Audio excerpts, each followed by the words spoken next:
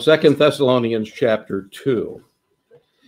You know, I was thinking about what Paul said in verse 2, where he tells the people that he did not want them to be soon shaken in mind or be troubled, either by spirit, nor by word, nor by letter from us, as that the day of, it says Christ, it means the day of the Lord has already come, has already started. These people had gotten some misinformation. You know, there's a lot of misinformation that's floating around today. Have you noticed that? And which says to me, we always need to be careful and investigate to make sure that we're not falling for a lie. Let me give you an example. At the heart of all this current hate and chaos and evil in the anti-Semitic protests that are going on in our city and in other cities and universities, there is a satanic lie about Israel. And that is that Israel is an occupier. Well, I want to tell you, and if you've been here at Bethel for any length of time, you know that that is not biblically true, nor is it historically true. And so we need to really know what the truth is. There are some here in this church in Thessalonia that had been deceived into thinking that this day of the Lord had, that they were living in it, that it had already begun. Now, the day of the Lord, let me just explain what that is. The day of the Lord is a period of both judgment and blessing.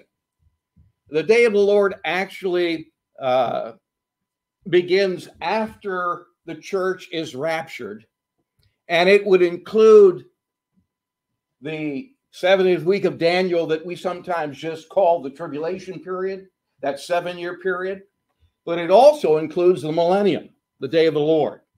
So it's a time of both judgment and blessing.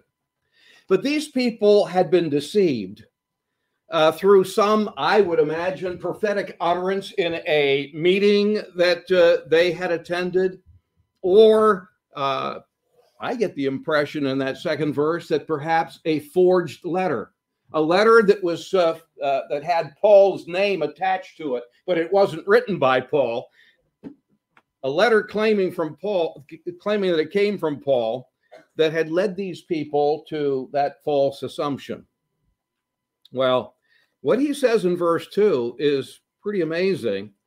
When he uses that phraseology, shaken in mind, he means to be excited, to be violently disturbed. What it means is when the church believed that lie regarding the day of the Lord, they were just immediately and really on a continual basis, they were rocked with fear. And 2 Thessalonians is actually a book that is written to calm their fear and also to give them understanding. The section that we're looking at today, these first 12 verses in this second chapter, has information, has truth that is contained nowhere else in our entire Bible. And there are three things that this chapter and these verses tell us about the day of the Lord. Three things that have to take place before the day of the Lord will ever begin. And this is the way he calms their fears.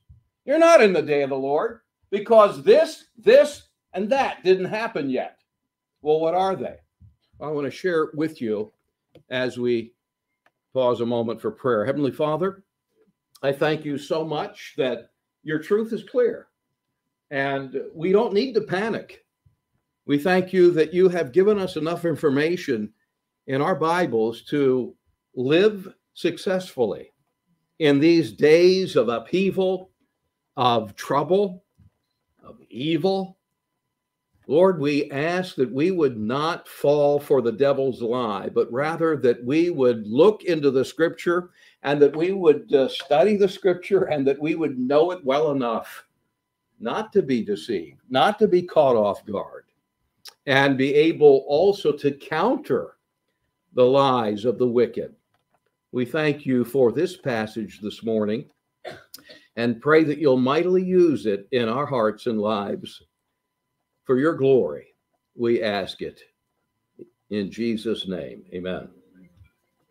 Well, what's the first event that has to take place before the day of the Lord can begin?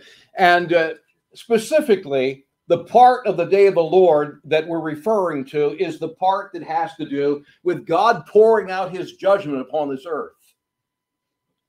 They thought, because of the severe persecution, the harsh, cruel reality of their lives as believers, that the day of the Lord had begun. And of course, it was told them that that's exactly what was happening. Well, look at verse 1 with me, and you'll find the first thing that has to take place before the day of the Lord, the day of God's judgment on this earth, the 7th week of Daniel, that 7-year period of tribulation could begin. He says, "We beseech you, brethren, by the coming or by the presence of our Lord Jesus Christ, and by our," see that word, "gathering together unto him." That's a key word. When you just read that first verse, even if you haven't read 1 Thessalonians chapter 4 and verses 13 to 18, you become very clearly aware of the fact that the Apostle Paul and the people that gathered around his teaching, that Paul believed and he taught a pre-tribulation rapture. That word gathering refers to the rapture. It's exactly what he was talking about in that 4th chapter of his first letter to them, when he said, "Brethren, I don't want you to be ignorant about this. I want you to know something here. I want you to know that Jesus can come back at any moment. It's going to happen at the voice of the archangel. The trump of God will be heard, and the dead in Christ, dead believers, will be resurrected, and they will meet the Lord in the air. And then we which are alive at his coming will be also glorified in our bodies, and we'll meet the Lord in the air, and then we'll both forever be together with the Lord." It doesn't picture him coming to earth in that 4th chapter, but rather rapturing us, catching us up to meet him there in the clouds, and then to ever be with him. It exactly matches what Jesus said in John 14. "I'm going away. I'm going to my Father's house. I'm going to prepare a place for you, but don't worry, because I'm coming again. And when I come, I'm going to receive you unto myself, that where I am in my Father's house, so you will be also." That's a reference to the rapture from the lips of Jesus himself. And so this first verse is telling us that before the day of the Lord can happen, the rapture of the church must take place. There's going to be a removal. And once the church is removed from this earth, then I'm telling you, Satan's program will really begin to unfold rapidly. The day of the Lord will follow the rapture of the church, and it will include the time of tribulation. It'll be a time, those 7 years will be a time when God will permit Satan to unfold his program, but God will be using Satan in the process of it. The rapture has to happen before the day of the Lord, before the tribulation, before the 7th week of Daniel. But I want you to note something else that's related to this rapture. Look at verses 6 and 7 with me, and we'll go back to the ones we jumped over. Here's what he says in verses 6 and 7. "And now you know what withholdeth," that word withholdeth means restrains, what restrains, "that he might be revealed in his time. For the mystery of iniquity doth already work, only he who now letteth or restraineth will restrain until he be taken out of the way. So the rapture includes a couple of things here. Not only the removal of the church, but also in doing so, the removal of the restrainer. You'll note in verse 6, the restrainer is referred to in a neuter gender, what? But in verse 7, the restrainer is referred to in a masculine gender, he. Satan is incapable of revealing his man, the Antichrist, we would call him. He's incapable of revealing him until the removal of the restrainer.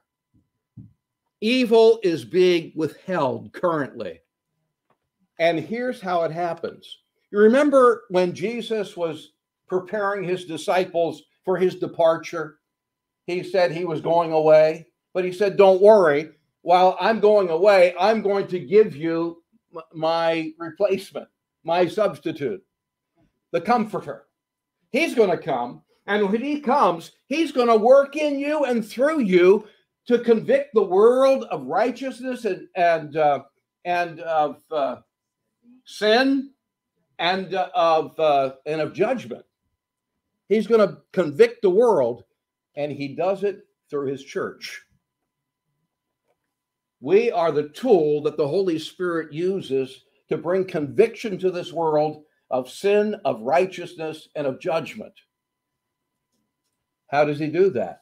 Well, the church of the Lord Jesus Christ is permanently indwelt by the Spirit of God. And so it is through our lives and through our lips, it's through us that this world is convicted by the Spirit of God. What happens then when the instrument that God's Spirit uses to convict this world is removed? What happens when the Holy Spirit indwelt church is raptured? Well, that would end the church's influence in this world as a restrainer of sin, as the salt of the earth, which we are called to be. And so, don't misunderstand this. The Holy Spirit will be present during the 70th week of Daniel, during that 7-year tribulation period. The Holy Spirit will be present during the day of the Lord, but he will not be restraining evil as he does now through us, the church. And that's why Satan's program of sin, what is called the mystery of iniquity, though it's at work currently, will go into full bore when God takes away the restrainer. Then you'll see what I would say evil on steroids. You think it's bad now? Wait until the church is raptured. You know, they don't know it. But the thing that is really holding a culture and society together is the believing church in any nation. That's why they want to get rid of us. Because that's why we're the object, we're the target of Satan's attack, is because we're the thing that stands in the way of people just having no restraint whatsoever and doing exactly as they please. And when that happens, well, you can read about it in Revelation chapter 6 through Revelation 19. It's a terrible period of time. Thankfully, we won't be here if we are genuine believers, because the day of the Lord can't happen until, first of all, the rapture. But there's a second thing that has to take place before the day of the Lord, before what we call the tribulation, which is what's being referred to here. Not only must there be a rapture, there must be a departure. Go back to verse 3 with me. And here's what he says. let no man deceive you by any means. For that day, that is the day of the Lord, that period of judgment specifically, shall not come, except there come a falling away first, that the man of sin be revealed, the son of perdition. Literally, it's not a falling away, but literally it is the falling away. It's a specific, significant falling away. Now, here's the thing. The word falling away, apostasia, is a word that could be translated in other ways. It could be translated simply departure. So some have said that this falling away, or this departure, if you will, refers to the rapture of the church. And I think that that's a possible interpretation in the context, but I don't think it's probable. I would entertain that, but I don't think it's the most probable interpretation of what this falling away refers to. Although it is a departure. What is it a departure from? Well, when you think of it, the rapture is not an active departure, and this falling away is an active tense. The rapture is a passive type of action. It's something that is performed on the church. It's not something the church does itself. Follow me? And so I do not believe that the departure in verse 3 is referring to the rapture, although I don't fault good believers that take that position. And I wouldn't argue with them about it either. But I think it's very clear. The word apostasia, translated falling away in verse 3, is a word that outside of the Greek New Testament was used to refer to either a political or a military revolt, rebellion, insurrection, if you will.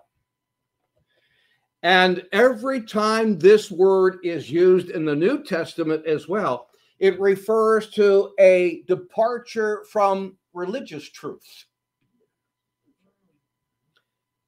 That being the case, and this not being an indefinite but a definite article, the falling away, it is likely pointing to a significant end time when the one world religion of Antichrist will be in vogue. Pictured, there's a one world religion pictured in Revelation chapter 17, the picture of the prostitute riding the beast. It's one world religion riding the government of one world government of Antichrist. The two get along for a little while anyway. So there has to be a rapture, and then there has to be this departure, this falling away, which I believe refers to a one world religion that will be devised by religionists during that time and eventually will be taken over by this man of sin that is described here. But the third thing that has to take place before the rapture, or before the day of the Lord, not only the rapture, not only a departure, but thirdly, what I call an exposure. What's going to happen when the church is raptured, when the church does depart? It's going to open the door for the entry of the last great world dictator that we call Antichrist. He's not called that here. He's called by different names here. He's called the man of sin. He's called the son of perdition. He is called in verse 8, that wicked, literally that wicked one, or the wicked one. But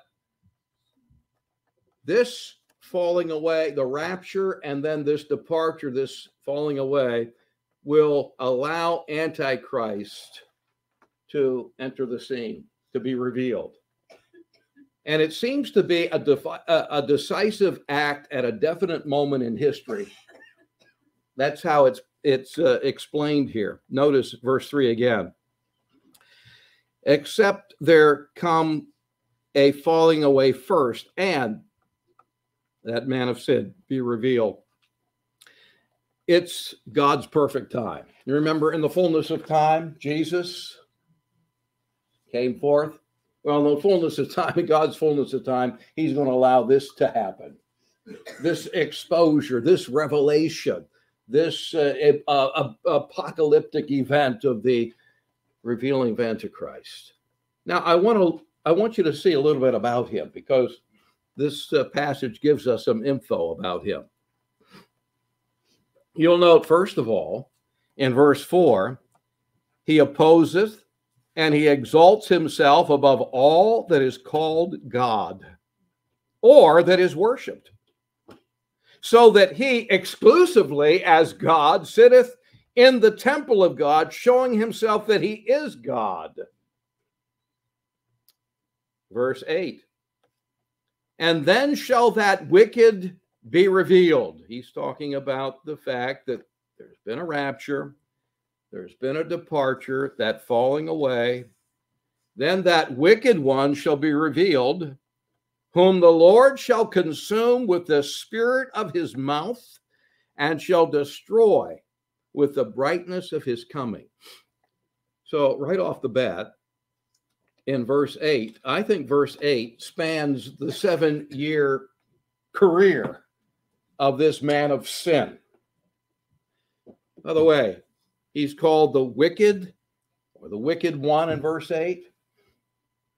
That is a word that literally means a lawless person, a lawless one. He is without law. He is someone who is a law unto himself. And this career of this man of lawlessness, according to verse 4, is just, it's a time of unchanging opposition to God and all that is right. He's called not only the man of sin, but in verse 3, the son of perdition. And that describes his ruin. It really does, because perdition is to be doomed to destruction. From the time that this man of sin, this wicked one, this son of perdition, by the way, I think that's only applied in one other case to Judas Iscariot. He's a son of perdition as well. But this man who is described as this man of sin, from the time that he makes a covenant with Israel, sometime after the rapture, we don't know exactly when, but in Daniel chapter 9 and verse 27, it tells us, and perhaps I should just read this so that we get, again, the picture in our minds. We're told in that verse that he, meaning this man of sin, shall confirm the covenant with many for 1 week or for 7 years. And in the midst of that 7-year period, he'll cause the sacrifice and the oblation, of course, in the temple, to stop. For the overspreading of abominations, he shall make it desolate, even until the consummation or the end of that 7-year period. And that determined shall be poured upon the desolate. What we have here is the fact that this individual, he comes very stealthily. He comes very deceitfully. He appears on the scene as having the answer to the Middle East peace problem. He has the ability to solve it, so it seems. And his plan enables the Jewish people to build the third temple in Jerusalem on the Temple Mount. How do we know that? There's got to be a temple for him to sit in it, right? In verse 4, to sit in the temple of God, showing himself that he is God. So this peace treaty that this man of sin, who we call the Antichrist, at the beginning of the 70th week of Daniel, cuts with the nation of Israel enables them to build the third temple. But as Daniel 9:27 says, in the middle of that 7-year tribulation period, he goes back on his word with Israel. And he breaks the covenant with the nation of Israel. And that's when all hell breaks loose on this earth. That second half of that 7-year period, called the Great Tribulation, or the time of Jacob's trouble, is the worst time that this earth will have ever experienced. And he will be the one that will be at the center of it all, and God will be using him. But at the end of that 7-year period, he'll be overthrown by the Messiah, Jesus, when he returns at his second coming.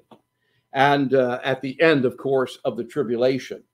That Antichrist, that man of sin, will be killed. He'll be cast into the lake of fire. And you can read about it in Revelation 19 and 20. And the glorious, shining presence of the Messiah will just immediately and totally immobilize Antichrist's program of one world government and that one world religious system. It'll be forever destroyed. That is what we read in that 8th verse. Whom the Lord shall consume with the spirit of his mouth, shall destroy with the brightness of his coming. Even him whose coming is after the working of Satan. He is going to destroy this man of sin who is energized by Satan with all power and signs and wonders. Now look at this. His reign is given to us here, the reign of this man of sin.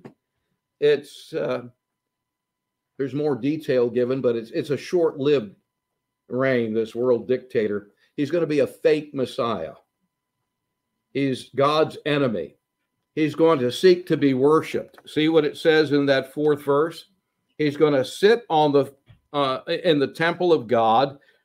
In other words, on the throne of God, and showing himself that he is God so that he can be worshipped.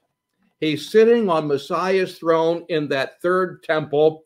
He's sitting in the temple of Jerusalem. And when he does, it will fulfill what Daniel says in that 27th verse about the abomination that makes desolate.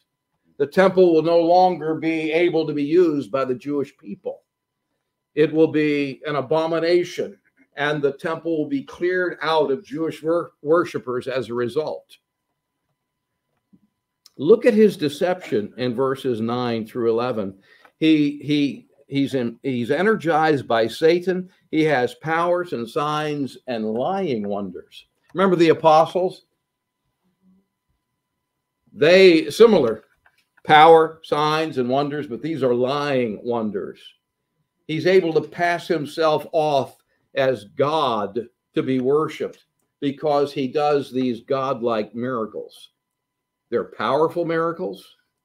They're significant miracles.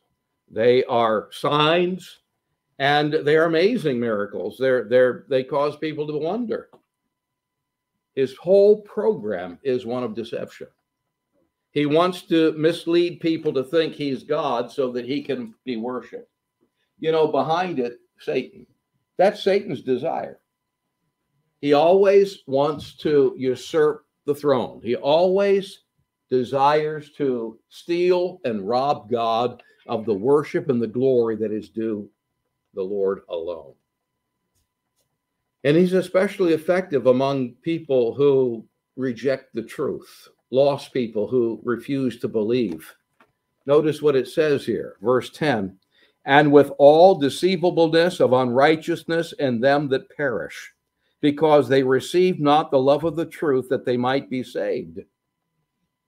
He has real success with people that refuse to believe. You see, God holds individuals responsible. Our personal choices will either bring us blessing of God or the condemnation of God. And that's what he's saying here. People that refuse. He uses his power of deception. He uses his power to delude, to keep people from God, and to add people to choosing him and his error, to believe what is called the lie, that he, this fake Messiah, is the real Messiah and God. He uses deception. It's a reign of deception, which ends in damnation. Look at verse 12. That they all might be damned. Who? Those that believe the lie of Antichrist. That they all might be damned who believe not the truth, but had pleasure, delighted in unrighteousness. You know, it's interesting. In Romans 1, when God declares a society reprobate and gives them over to their own filthy lusts to do what they want to do, he says they have pleasure in unrighteousness. Well, this is what's being described here. Pleasure in unrighteousness. God actually adds to the delusion of people that refuse to believe. He adds to it. He does this to execute his justice. Those who reject God's truth, those who delight in wickedness, God will enable them to continue down that path of taking pleasure in unrighteousness. He'll give them greater delusion. It's like Pharaoh. Remember Pharaoh? He was a stubborn, mean, hard-hearted ruler. And he never wanted to let Israel go. He wanted to keep them enslaved. God knew his heart. And every chance that he had, he would refuse. He would harden his heart against what he knew God wanted him to allow the Israelites to do. And there comes a turning point when you look at those chapters in the book of Exodus where God hardens the heart of Pharaoh. Because Pharaoh hardened his own heart against God, there comes a point when God says, okay, if that's what you want, I'll give you a hard heart. I'll go with you. I'll help you to have a hard heart. And that's what we see being played out here in this 12th verse. And it ends in damnation. It begins in deception, but it ends in damnation. And God does this to execute his judgment. Now, does that mean that people who knew the truth before the rapture and didn't accept the truth can't be saved after the rapture? Not necessarily. While there are many Jews and Gentiles that will be saved during the tribulation, the reference here to the lie seems to be a special judgment that occurs at this end time in human history. And it indicates that few people living on earth before the rapture will be saved after the rapture. I'm not saying that none will be that heard the gospel before the rapture, but I'm saying few that heard before will be saved after. You know why? Because the heart always gets harder. The heart always gets harder with age. My heart's a lot harder at this age than it was when I was 3 years old. The heart always gets harder with age, but on top of that, with each opportunity to hear the gospel and to reject the gospel, the heart gets hard. You know, it concerns me about people that are faithful in attending a church like this, that hear the gospel over and over and over again and never really obey it, never receive the Lord Jesus, never really get saved. Because as you sit here, if you don't apply the gospel to your life, it's not helping you, it's hardening you. Whether you realize it or not, you're hardening your heart. If you reject the truth of the gospel, you say, well, I don't understand it. Well, listen to me. Listen to me. If you don't understand the gospel, I'd be glad to take the time to speak with you and make it as simple, as clear, as plain as I possibly can. And the Holy Spirit of God would be glad to attend that and to make the gospel understandable to any human being that truly wants to understand the gospel. My point is, if you are here, whether in person or listening online, and you hear the gospel and you don't properly respond to it, your heart is just getting callous to it. And there is a good chance that you will never be saved and you'll perish. That concerns me. And that concerns any true believer. And I should say this also, even if you are saved, if you hear the gospel and the Holy Spirit of God calls to your heart, if you hear the word of God preached and the Holy Spirit of God calls to your heart in a particular area of your Christian life that needs to be attended to, and you say, yeah, that's right, but you never do anything about it, you're getting hard. You're getting hard to the truth. Even though you're saved, you're hardening your heart like the people of Israel hardened their heart during those years in the wilderness. And so this is a serious matter. It really is. And there's a real program of deception going on. And I don't want true believers to ever doubt their salvation. You can know for sure that you're saved, right, and you should. You can't live a real solid and valuable Christian life if you're not sure you're saved. But if you're not sure, now's the time to make sure. Don't deceive yourself, but settle it. Nail it down. Be certain that you're saved. There's a lot of delusion, a lot of fakes out there. Reminds me of the fact that there are fake gems. Anything that is extremely valuable, of course, can be counterfeited. The truth of God can be counterfeited. There are fake gems, and they've been around for thousands of years.